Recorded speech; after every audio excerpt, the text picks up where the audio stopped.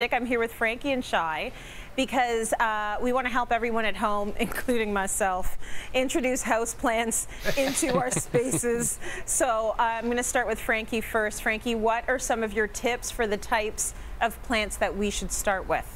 First thing is you're always thinking about getting the right plant for the right place. So the guiding light for you is indeed light. So you need to determine, do you have low light? And what is low light? Well, low light is no light, but low light is if you have an east or north facing home or a home with smaller windows like Mary does. So that's where you're going to guide your selection. And by the way, Shai, that plant with the white thing on the top was a spathiphyllum. Bright light, if you want to know what bright light is, that's south or west facing windows or large windows with a whole bunch of light filtering in, and bright light is not directly in front of the window. Now, Shai, what's one of your main tips when it comes to decorating with the plants?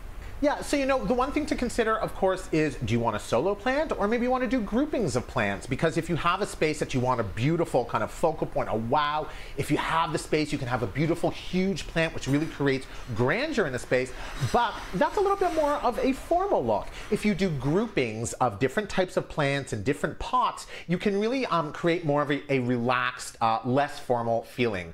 The density of the plants, the colors of the plants, these are all things that you look at when you do the groupings, but it really adds a more eclectic feel to a space, and I do love an eclectic look. Yes, you do. Okay, Frankie, back to you. What's your second tip?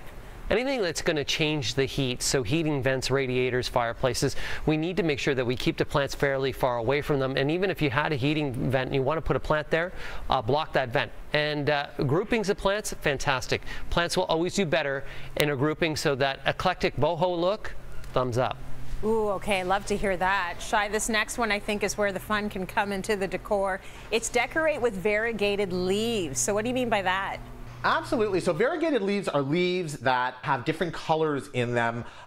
So what's nice about that is that you can then, of course, add that extra pop. So it's not just a green leaf. It could be a green leaf with white, kind of spidering coming out of it, or whatever it is. But what that does is it adds a little bit more visual interest to it. Okay, Frankie, what is the last tip on your list?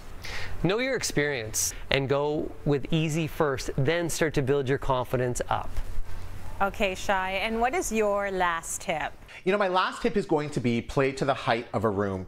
Get taller plants that really play to that height so it draws the eye up physiologically and creating the illusion that the space is bigger than it is. Really good tips. I loved everything about this segment. Thank you, guys.